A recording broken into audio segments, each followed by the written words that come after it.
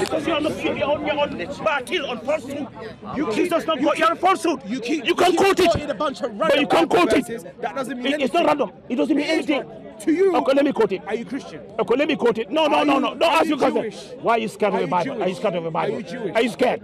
You said you let you let me quote it. You do not. You don't let me quote it. You scared of the Bible. Christians are scared of the Bible. The Tanakh. They're scared to hear the truth. The Tanakh. Don't let me quote. No. The Tanakh is for the Jews, not Muslims, not Christians. Okay.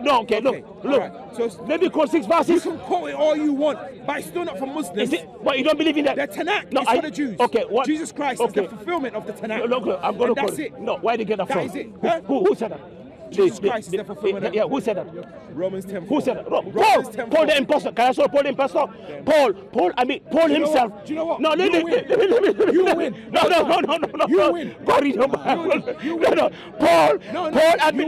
Paul these Paul they follow admitted to lying and deceit. No. Keep quoting. You're following a liar. You cannot quote it. Keep quoting. Paul said he's a liar. No. Keep quoting from the Tanakh. No, you just tell me. Paul said he's Paul you're quoting said he's a liar. No, I'm laughing. Go on. You wouldn't let me quote. Paul you're quoting. The Tanakh. You're quoting only Paul. The Tanakh. Can you quote Jesus? The Tanakh. No, quote Jesus now. The Tanakh. Please. The Tanakh is for Jews. Okay, Jesus your God. Can you quote 6 verses? Their Tanakh is for Jews. What did Jesus say about God the Father? You win. Can you quote 1, 2? You win.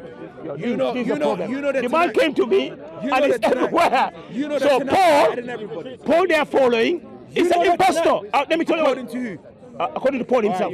Let me tell you. No, don't go. Another one is running away. No. Another one. Go read your Bible. That's the thing. Yeah. Go read your Bible. Jesus no God. Yeah. Keep studying the Tanakh. Yeah. That's the thing. You see, the Tanakh. We are inviting these guys to Islam. The Tanakh is not for Gentiles. The only religion acceptable to Almighty God. Yeah. Jesus is the only religion. Long live the God of Abraham, Isaac, in Nadina in the light Islam. Al-Imran 390, the only religion accepted Almighty God. All the prophets are Muslims. Jesus was a Muslim. Abraham, all of them. Now he quoted, he said, he believed in the God of Abraham, the God of Isaac, the God of Jacob. And he said that God is Jesus. Before the coming. I said to him, look, let's go 2 verses from the Bible in Exodus and in the book of Acts. So I said Exodus, if you quote Exodus 3:15 says that the God of Abraham said, in this verse, Exodus 3:15, God sent Moses to the children of Israel, and he said to Moses, go to the Israelites and say to them, the Lord, the God of your fathers, the God of Isaac, the God of Jacob, has sent me to you. So according to him, that God is Jesus. So I said to him, go to the book of Acts, chapter number 3, verse number 13, which says that the God of Abraham, the God of Isaac, the God of Jacob has glorified his servant Jesus. So if Jesus is a servant of God, how can he be God? So you can see he ran away as usual. When they come in, they don't want to hear the truth. They quote their verse out of context. He cannot quote any verse from the Bible why Jesus says he is God, worship me. Nowhere. The man is going to Paul. I can't believe it. The only verse is called from the Bible to say Jesus is God is Romans 10:9. The first Christian. For years, he's the first person I've met who quoted Romans 10:9 to claim that Jesus is God, which says that if you confess with your mouth that Jesus is the Lord and believe in your heart that God raised him, you will be saved. That's Paul.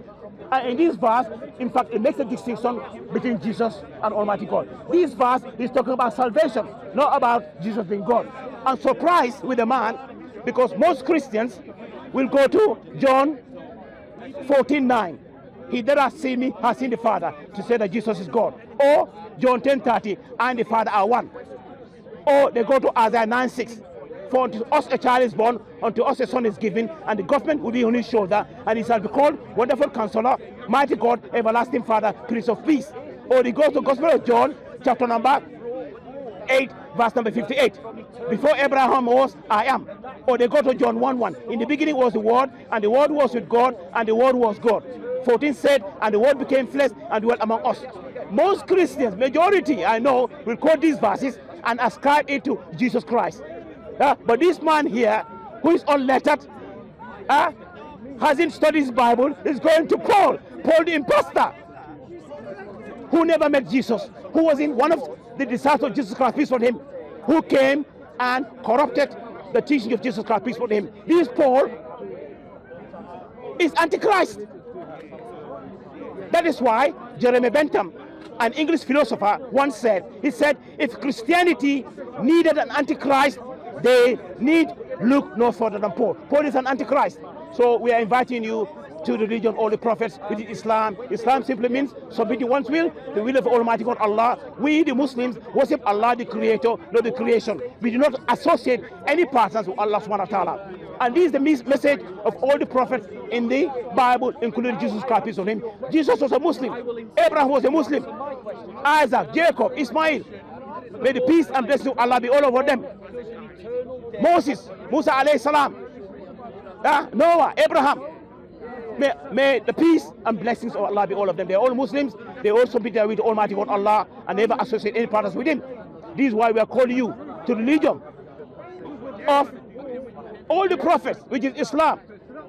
The Quran is the last and final revelation which was revealed to the last and final prophet Muhammad sallallahu alaihi wasallam. Yeah, if you read the God's Quran, Allah said in Surah Ibrahim, chapter 14, verse number 52, that's that this Quran is a clear message for the whole of mankind.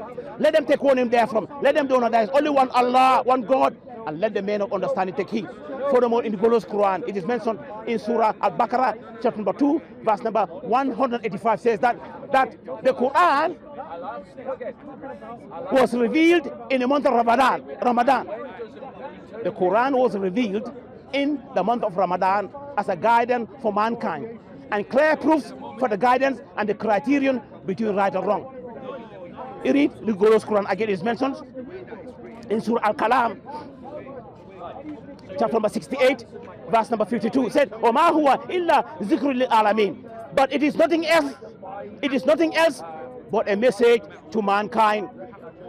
You read the God's Quran, it is mentioned in Surah Al-Anbiya, chapter number 21, verse number 107, says that وَمَا أَرْسَلْنَاكَ إِلَّا رَحْمَةً لِلْعَالَمِينَ. We have not sent you, O Muhammad, except as a mercy to mankind, as a mercy to Alamin, to mankind and jinn and all that exists. So Prophet Muhammad is the last and final prophet sent to all of mankind. Jesus was sent to the children of Israel, to the Bani Israel.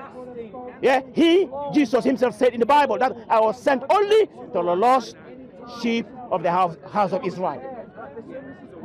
So I'm going to end this video now with a quotation from God's Quran in Surah Al-Imran, chapter number 3, verse number 64. Allah said, Qul ya al kitab, say, O people of the book, say, O Jews and Christians, ta'alaw ila kalimatin sawa'in bayna bainakum, that come to common terms as between us and you, which is the first time, Allah na'budu illallah, that we worship not but Allah, wa la nushrika bihi shay'an, that we associate no partners with Allah, wa la yattakhidha ba'da bidullah, that we erect not from among ourselves laws or patrons that are Allah, for enter Allah.